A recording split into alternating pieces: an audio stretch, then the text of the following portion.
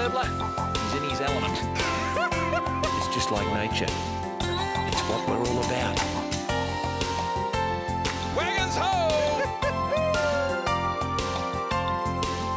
Have a look at that! Whoa! Just when they think it's safe to come out. Not an animal! Bang!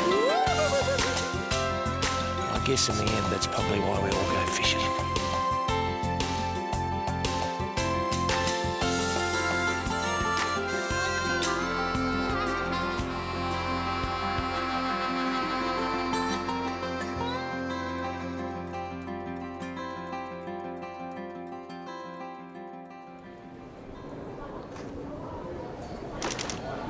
Good morning, sir. Rex Hunt. Greg Hunt. Greg Hunt. Haven't seen you in the family tree. I tell you what, it's nice to see you. Where are you off to today, Mr. Hunt? We're going to King Island in the middle of Bass Strait for some serious fishing.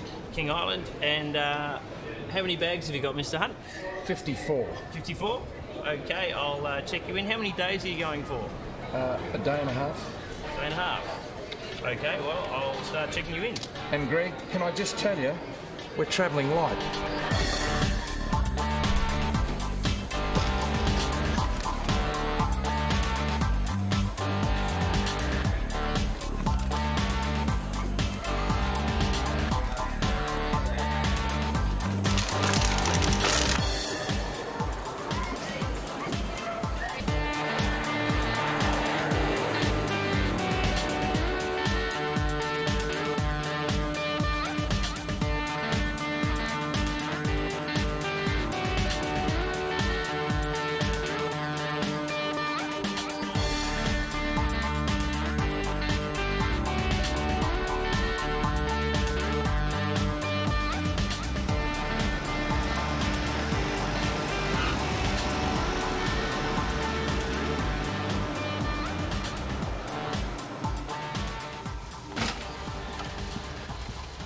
Well, Patrick, that was a magnificent flight aboard the famous Rex Airlines, mate. Welcome to King Island, Rex. A couple of firsts today for me. The first flight on Rex and the first time that Rexy's been here at King Island. So I'm sure you'll really enjoy yourself. well, it looks absolutely fantastic. King Island has certainly come a long way since Captain Deptford first sighted the island in 1797. About 1,400 people call King Island home, and the majority of them live in or around the main town of Curry. But it's food that King Island is renowned for. From the magnificent array of cheeses that the King Island dairy produces, to some of the best beef I have ever consumed, folks.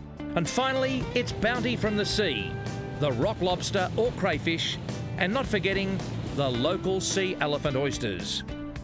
One of the island's biggest exports is kelp, bull kelp in fact. It is harvested off the beaches, then air-dried for 2 weeks on these racks.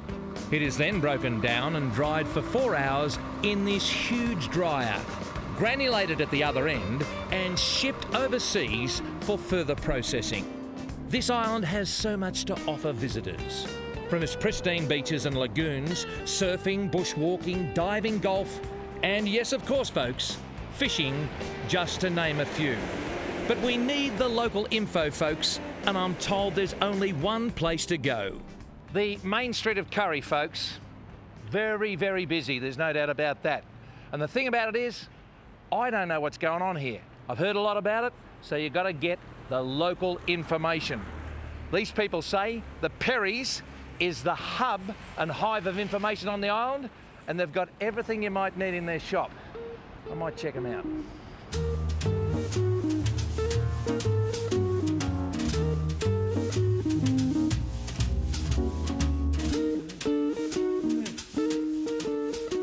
Terry, what are you doing down Rex, there? I heard you heard you're in our territory. Welcome to King Island. Well, I tell you, people outside said that you have everything in this shop. But I tell you what I'm really proud about, folks, is that, Terry, you do the same filing system as I've done for 40 years. It's called the loose leaf filing system. But you come in here and you say, do not touch anything, because then you won't be able to find it. That's right. Now, the lady across there who makes the best curried pies in Curry told me that you've got everything. We have. I can't believe have. in such a small, well, it's like a rabbit warren. Can I test you out? You can test me out, Rex, yes. Chainsaw. Chainsaw, yes, we've got those. We've got those. Chainsaws. Chainsaws, yes. I don't believe it. Can you show me your chainsaws, please? We can show you some chainsaws. Yes, we can.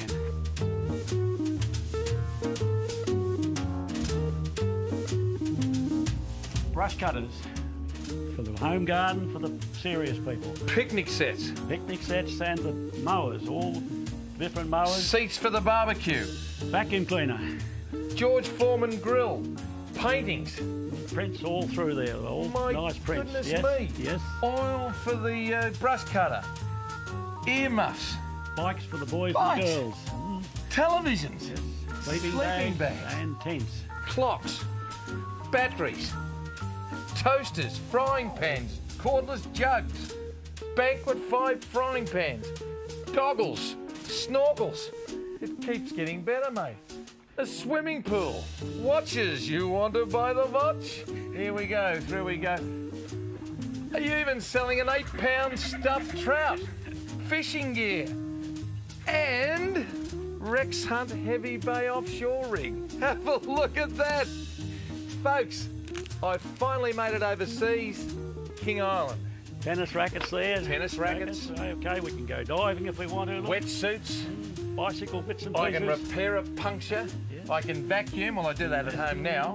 Got a washing machine there. You want a washing machine? A washing machine. Yes. What about a fridge or a A dryer? fridge, a freezer, a dryer. We've even got a dishwasher. Mate, a hairdryer. You and I actually go to the same hairdresser. Yes. I don't believe it. A chainsaw, There we but it's are. a second-hand There we one, are. mate. That's no good to me. And there's Paul there playing with it, you see. You've even got your son. G'day, Paul. This is Paul the chainsaw sharpener. Have a look at the chainsaws. My goodness There me. we are. We finally found the chainsaws. Oh, it's a bit of fun, folks. Now, this morning, you've invited myself and the crew to go fishing. What do you got in mind? We'll go up to Folkes Bay if the weather permitting. I think it will be. It looks Yep. as if it's abating out there now, and it looks quite promising. There should be some salmon there. Nice salmon. They've been getting, salmon 3 to 7 pound up there. Yeah. And there's a nice lot of mullet there at the moment. It's the time of the year for the mullet to be in close, and they're there. Isn't that fantastic? He's confident.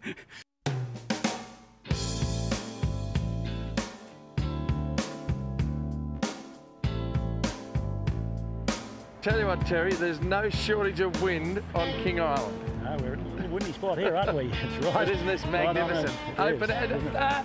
Well, Rex, Terry. there you are. There you are. Look, there's some places have it on the notice boards. We have it on a mountain on King Island, and that's your welcome to King Island, and everyone's saying welcome. Kiss me, Rex. How about that? That's fantastic. How about that? Now that looks okay to me, folks. Yes, there it is, Rex. There it is. Magnificent. Well, folks, this is Folkes Bay on the western seaboard of King Island, in the middle of Bass Strait, about in line with, say, Skeens Creek or Apollo Bay on the Victorian southern coast. So you know where we are now? If I was going to make the decision, mate, that is our hole. We'll go with you on that one. That's our hole, folks.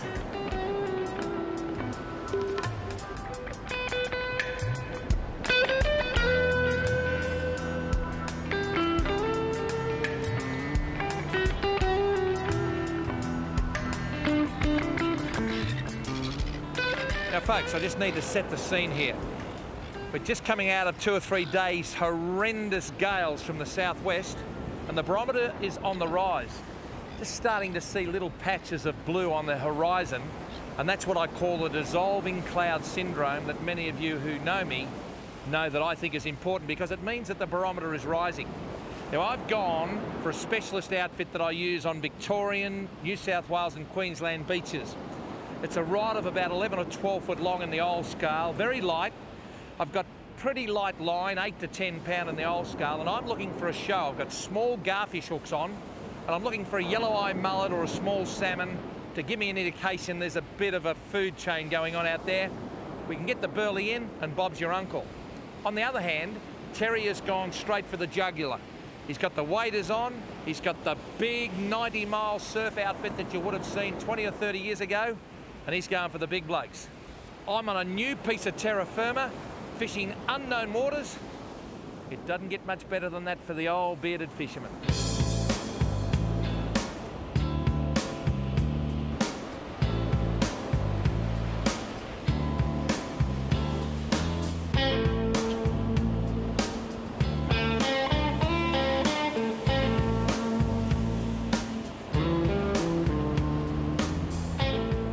I think a lot of people around the world dismiss a fishing area saying there's nothing here. Your eyes are a very good indication of what's happening from your perspective, but the best set of eyes has got feather around them. Now, there's 2 or 3 terns and seagulls here that have come in and are starting to look. Now, as soon as those types of birds accumulate over the top of a hole and get very, very agitated or very excited, we'll know something's happening. There it comes. Look at that. Whew. That's a good start, Terry. That's a lovely mullet. That's a mullet, yes, that's a mullet. Now, do you usually get them before you get a salmon? They run together, yes. They run together? They do, yes. A yellow eye mullet. My goodness gracious me, I just had a bit of a... You got a bite? That's it. Oh, he has too. I had a bite just then. I tell you what, you learn every time. I was winding in to check my bait. Terry just says, oh, I've got a little bit of a mullet here. I reckon that was no more, oh, gee whiz, no more than 15 to 20 metres out there. Michael will show you. Out there, that's where that wave is. That is where I had my rod. Now, something has grabbed it, and it looks like to me it may well. It was a salmon. When I say it was a salmon, it jumped out of the water and went back in, so he is well and truly hooked. It's not a bad salmon either. Now, have a look at that rod. Now, that rod is designed to take the shock of that fish. And he is break the surface. Just swimming, Terry. He is swimming beautifully. Look, up and against there. And, oh, it's a nice salmon. It is a beautiful salmon. Now, I'm going to just bring him in there now and bring him towards me. And here he comes. That's a good effort, that one, Rex. That's a good effort. Oh, look at that. Look at How about that, mate? That is a nice-looking salmon. It is so, isn't it? Now, at Folkes Bay, would that be an average salmon? Yes, it would. At this time of the year, yes. I reckon he's, what, 2.5, nearly 3 pound in the old scale? About 3 pound, I'd say, yes. So, he's a nice-looking fish, isn't for a summer salmon on a beach in the middle of Bass Strait, I reckon that's okay. It is. Now, they put up a good fight, don't they? I saw a sign in a paddock on the way down here. And you know what it said? Kiss me, Rex. Yes. No, we won't do that. I'll tell you what, I'll kiss it for you. And I'll put him back into Western Bass Strait. That's not a bad start, is it? So our burley is starting to work. A little bit of bread from the bakery, a little bit of tuna oil just mixed up with a few pellets. He gets a mullet, Terry, and we get an Australian salmon. Beautiful Australian salmon. This is the eastern subspecies, and they'll lose their spots and become almost black in the back. And if you go into a pub anywhere along the east coast of Australia, they'll talk about the black-back salmon. This bloke's a speckledy back at the moment, but what a nice fish. See you later, mate. And away he goes.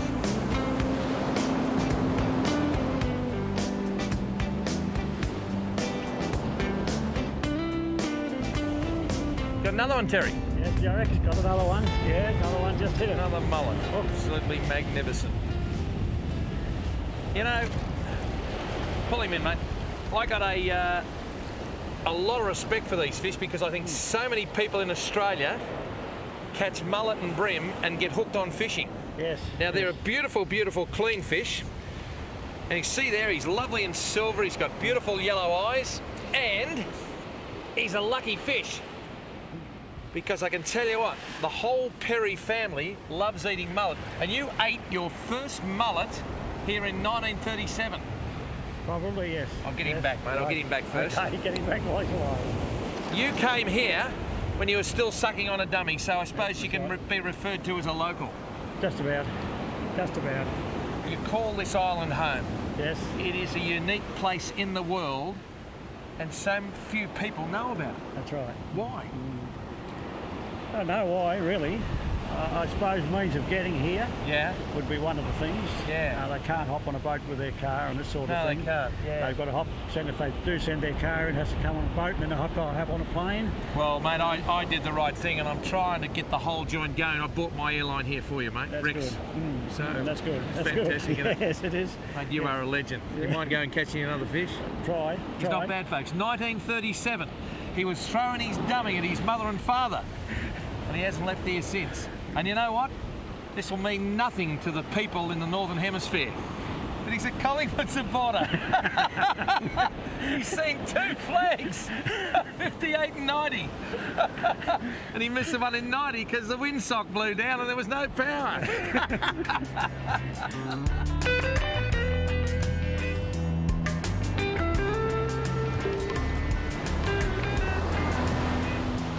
That's a blue bait. It's a common bait fish here in Australia, and we catch them and salt them, and we put them on like that. Head first, because that's how most predatory fish like salmon take their prey. Half hitch around the tail, and that's it. Now, usually a lot of people do something to make the fish bite. I'm going to sing them a song. Who sung it? Paul Anka or Jack and the Cocky Scratchers? I don't know who it was, but it was, oh, one last fish, oh baby, one last fish, that is my only wish. I can catch that last fish, I don't know where I am. Oh, oh, oh, give me one last fish. Fair enough.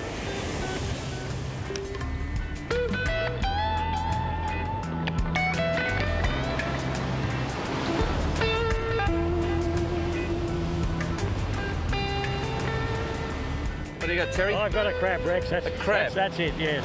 What do you mean that's it? That's it. The fish will move on, waiting for the sharks to come and get them. I tell you what, I learnt that a long time ago along the 90-mile beach.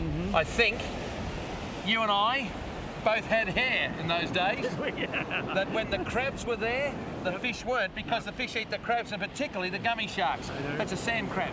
There's a sand crab there, folks. Have a look at that. Now he's going to grow a lot bigger than that, because the sand crabs do grow a lot bigger. I just had a bit of a bite there too. I tell you what, I've got a fish. You wouldn't read about it. There he is, Rex. Now, Got one. Yep. Now I've actually got two fish. I've got 2 fish. Just hold that, thanks, Terry. All right, got it. Now, these are yellow eye mullet, and Terry said as soon as the sun comes out, and the sun is trying to come out here, there you go, mate, and we'll give your mate a bit of a kiss, eh? Look at that beautiful, beautiful fish. Now, the yellow eye mullet, he's everywhere, particularly all over Australia, and he is the pork of the sea. He's like a vacuum cleaner. He sifts through all the sand and he gets all the nourishment out of it.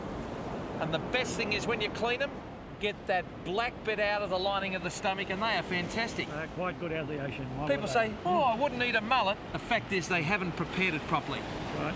I'm going to put that fish back, and away he goes, and look at him back into Western Bass Strait. I'll tell you what, Terry, it has been an absolute pleasure for me to come down here to Folkes Bay, and seeing that I talk a lot to the folks down that camera, if it's Folkes Bay, the folks can come here. That's right, yes. And do yourself a favour, folks. Go to Dorothy and Terry Perry's shop and spend a week there, and you still won't find what you want. But it's marvellous, it's sensational, mate. You are a star. Thanks Rex. for being on Thank you. Rexy's show. And thanks to everyone at King Island. You lovely people.